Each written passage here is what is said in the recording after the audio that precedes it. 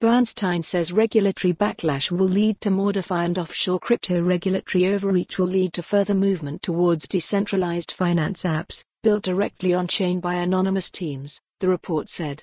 Join the most important conversation in crypto and Web3 taking place in Austin, Texas, April the 26th to the 28th. Secure your seat. Join the most important conversation in crypto and Web3 taking place in Austin, Texas, April the 26th to the 28th. Secure your seat. The cryptocurrency market fell in the last week as the SEC charged crypto exchange Kraken for offering its staking as a service program as an unregistered security, prompting concerns of multi-pronged regulatory action, Bernstein said in a research report Monday. The allegations against Kraken are related to the exchange's specific program, the report said.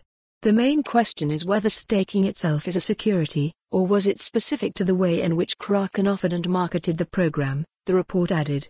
The question remains whether the regulator would go after all staking programs, even if they provide specific disclosures around yield, allow users to actively stake and unstake their crypto and operate on a pass-through basis, both on returns and costs, analysts Gautam Chugani and Monas Agrawal wrote. Bernstein says a decision by the regulator to prohibit all staking programs may not be straightforward, and some firms could decide to fight against the regulatory stance.